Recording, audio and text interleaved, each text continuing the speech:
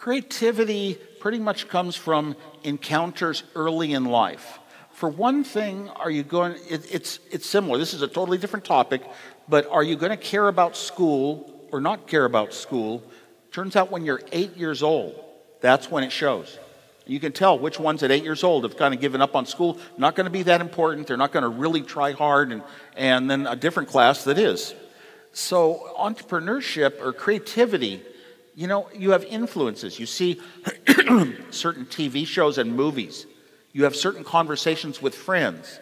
And sometimes they boil down to people that invent new things. My favorite books when I was very young, in elementary school even, me and a few other, I'm going to call them electronics kids, on our block, our brand new block surrounded by orchards when Silicon Valley was a real valley. And we would buy Tom Swift Jr. books and read about this young engineer who had friends and had girlfriends and had a father, and he owned a company with his father. And if there was a tragedy on Earth, he'd go into a laboratory and design and build a solution within a couple weeks. And these were our heroes, Who are your heroes when you're young? You grew up thinking, gosh, if I could ever build those. And we had science fairs. Science fairs are outside of school.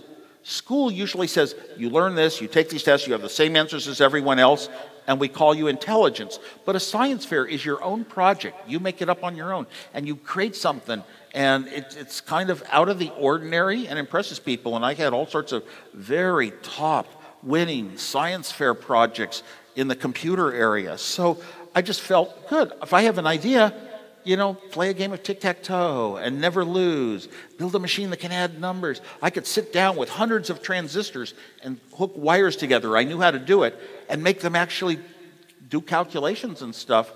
And I just loved doing this because I was good at it, no other thing.